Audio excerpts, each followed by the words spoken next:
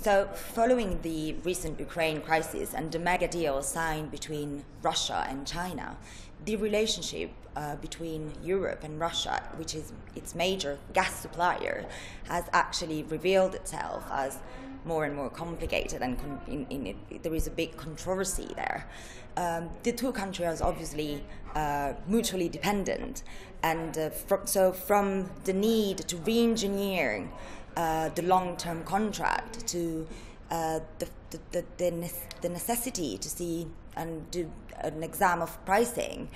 and this push from Europe to look into new suppliers coming from the East Mediterranean, gas coming from the East Mediterranean, or coming from LNG from the US. All these issues are extremely topical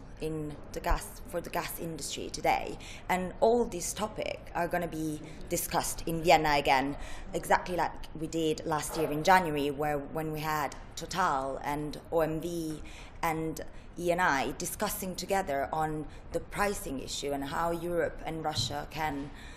find a mutually acceptable solution.